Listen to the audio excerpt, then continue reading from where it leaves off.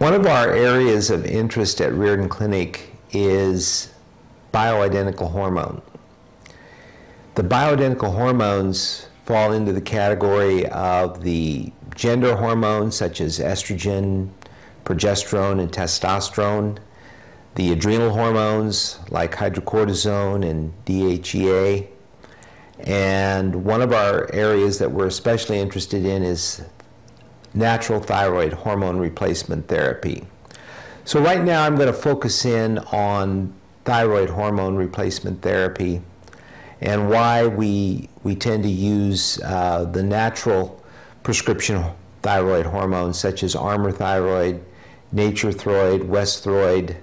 There's a number of companies that make thyroid hormone that's made from porcine thyroid, dried porcine thyroid, or sometimes called desiccated thyroid. The reason we like this is that the typical approach to thyroid is with synthroid, or just pure T4. T4 is the thyroid hormone that your thyroid makes, but it's actually the weakest of all the thyroid hormones. T3 is the hormone that your body makes from T4 after an enzyme removes one of the iodines from the thyroid molecule. This takes place in every cell in your body, and T3 is at least 4 times, maybe more powerful than T4. And so at the Riordan Clinic, the way we monitor thyroid is we do levels, and we're interested in the unbound form of the thyroid. So that's called free T4 or free T3.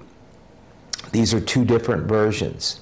There's a third one that most people have never heard of, and you've probably not even discussed it with your doctor, but reverse T3 is a form of T3 that is similar in structure, but it doesn't activate your cells.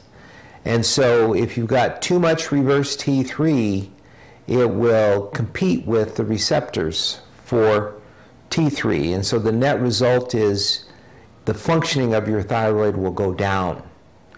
And so this is why a lot of people who get their thyroids tested and are told that everything looks fine, they're really not looking at the cellular level. The cellular level is where the body actually regulates metabolism. So your energy level, your body heat, whether your skin is moist or dry, all this depends upon normal thyroid functioning. So thyroid is one of the most important hormones because it regulates so many facets of your health, your brain functioning, your sleep, your heart rate, your body heat and energy. It also helps you maintain really good immune function. So we found by monitoring the ratio of the strong thyroid hormone T3 in the form of free T3 and comparing that to the reverse T3, which is what would slow your metabolism down, we are better able to assess how you're doing at the cellular level. We're not just interested in how your thyroid gland is working, we're interested in you as a whole person.